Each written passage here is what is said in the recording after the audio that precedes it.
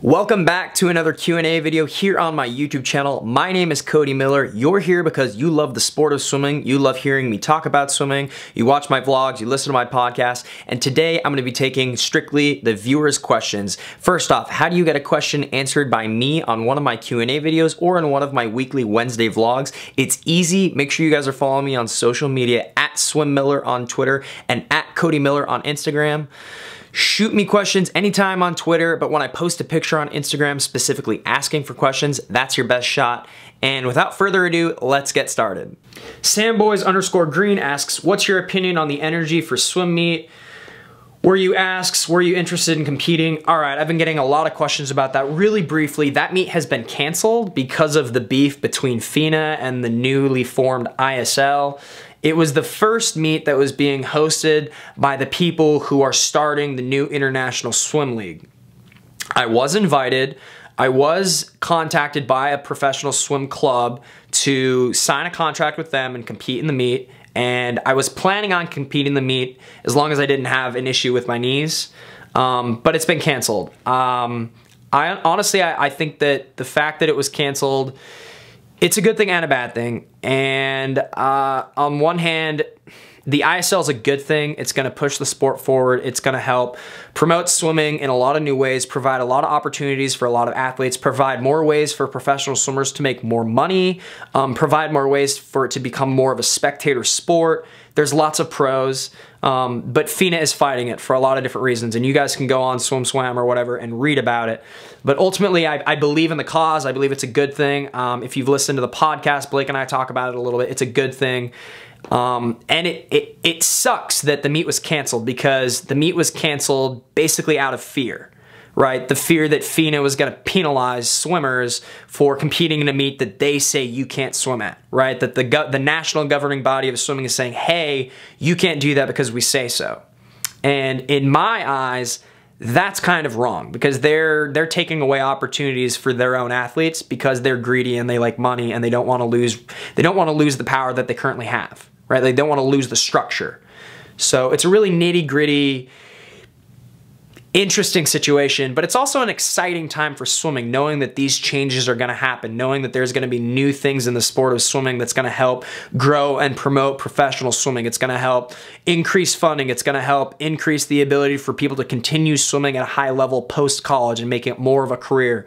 There's a lot of good, but I don't think there's going to be a lot of changes before the 2020 Olympics, particularly because that's the biggest thing that FINA is kind of holding over everybody's head, right? They're saying, if you go against our wishes, we have the power to basically keep you from competing in an Olympics, right? They'll basically be able to say, hey, you're not allowed to go to the Olympics, because FINA controls the qualification standards for every NGB around the world. So USA Swimming has to follow their criteria.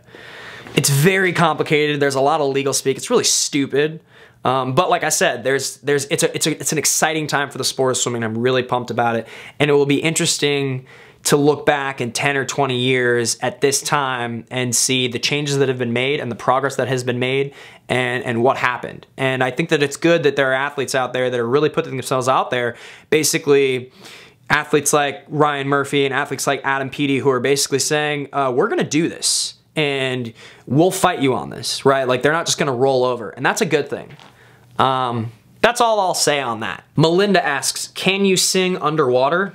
Obviously. Swimmer Nat12 asks, how did your friends help you through the worst practices? What did they do for you, specifically James? Yeah, James, the best man at my wedding, helped me through a lot of really crappy practices, and it's strictly attitude. Strictly attitude. So oftentimes when you're in really hard sets, the only thing you can do to make that moment better is not focus on the negativity and just be silly, jokey, fun, happy, playful, whatever. And like, James's attitude during tough times was always really funny, very comical, right? Like, you have to have some sense of humor. You have to have humor. So oftentimes Lily and I will joke about how much things suck, but we'll make fun of a lot of things and we just kind of get through it. That's the biggest thing. It's just your attitude. It's just, I think that not focusing on the negative is number one. And number two, if you do focus on the negative, it's gotta be in like a jokey kind of way, and it can't be too serious. I hope that makes sense. Bella Ring 24 asks, what is your favorite line from a movie? Ooh, I should do a full video on that. Off the top of my head, this isn't my all-time favorite one, but one comes to my mind is from The Dark Knight, when Harvey Dent says, the night is darkest just before the dawn, and I promise you the dawn is coming. And that actually doesn't make sense, because that's actually not true, but I like to think about it in dark times, right? Like when you're struggling through a set and you feel like you're about to collapse, but you know you only have one more round or one more 100 or whatever it is. It's just like, the night is darkest just before the dawn. Like, I don't know, that's kind of nerdy, but I love that line. Also, the line from Gladiator when Maximus wrecks that dude and he's like, is this not what you wanted? I love that movie, love that line. I said that to Ray once at the end of a set because everyone was complaining and going slow, and Ray was saying that we couldn't hit certain times. I hope I'm remembering this correctly. And after I threw down like a 5,800 breaststroke pull at the end of this like gnarly set, I like sat on the lane land, I screamed and I was like, ah! And I was like, is this not what you wanted? And Ray lost it. Like he was crying, laughing. He literally fell over. He was laughing so hard. That's one of Ray's favorite movies too. Oh, there's so many good movie lines. I should do a full video on that. Riley asks, who has the high ground between you and Blake? I always have the high ground. That's another great line from Star Wars Revenge of the Sith when he's like, it's over, Anakin. I have the high ground. Oh, it's such a good line. There's a lot of good lines in that movie.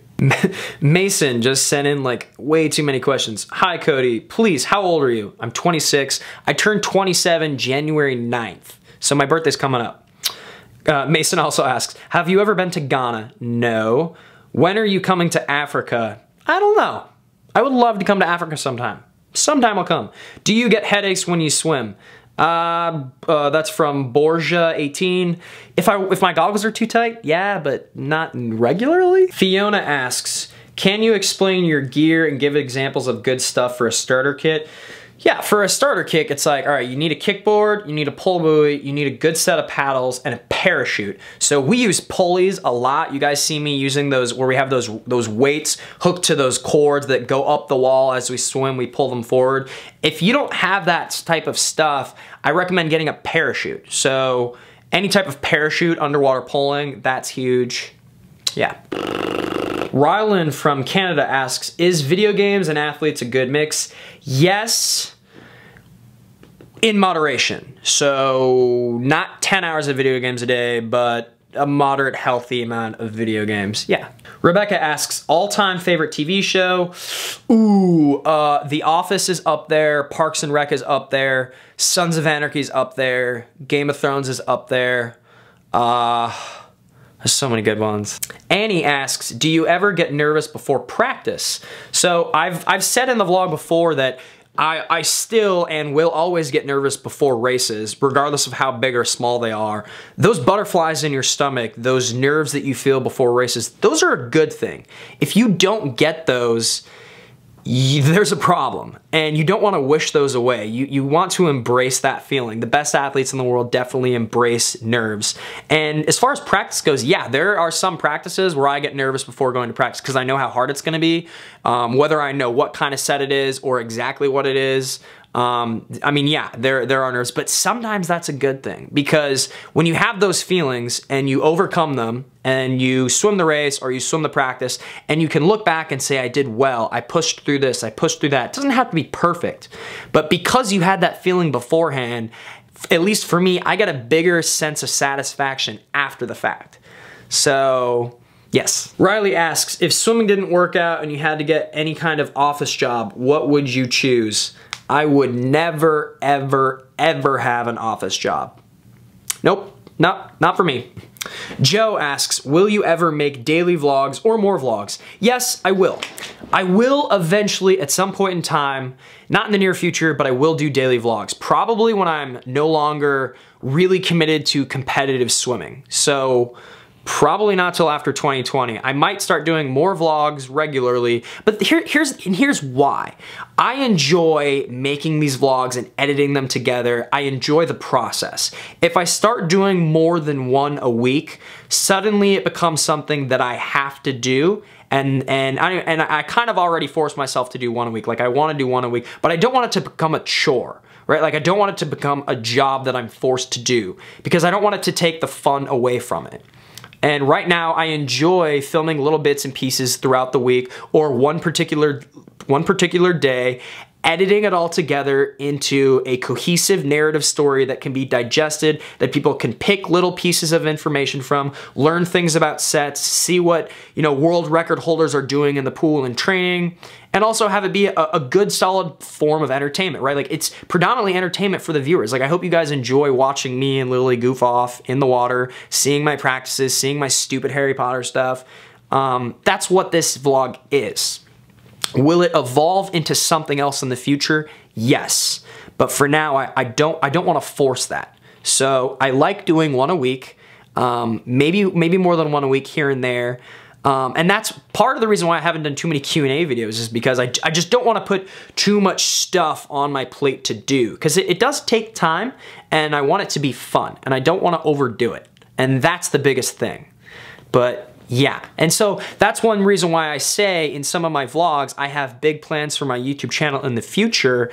I do, because when I'm done competitively swimming, maybe after 2020, maybe after 2021, I'm still gonna be swimming and I'm still gonna be very involved and highly active in the swimming world and in the swimming community, but I'll have a lot more emphasis on my video making and it will kind of become a part of my business and become a part of some of my plans. And I'll spare you the details on that. So that's kind of what I'm thinking. So when I ask people to share my channel, share my videos, I really mean it because it's gonna help me. And also, I mean, I love all the positive feedback that I get from the viewers all the time. You know, the stories of people all over the world who say they watch my practices or my videos before practices or early in the morning or late at night, right when I post, whatever. That's something that I never expected when I started this channel, was the immense amount of positive feedback from people, particularly young kids and high schoolers who are swimming, but who like my content. And that's fun. Because for me, it was just, I want to learn how to edit stuff. And I was like, the best way to do that is just to film myself doing stuff. And it's kind of evolved. That's where we're at. All right, guys, and that's a wrap on today's Q&A video. I hope you got your questions answered. If you didn't, keep sending them in. I'm gonna try to do more of these Q&A videos in the future. How do you get your question answered by me? It's easy. Make sure you guys are following me on social media, @SwimMiller on Twitter and @CodyMiller on Instagram. Vlogs every Wednesdays. There's a new podcast up. Go listen to that. And until my next video, I will see you guys later.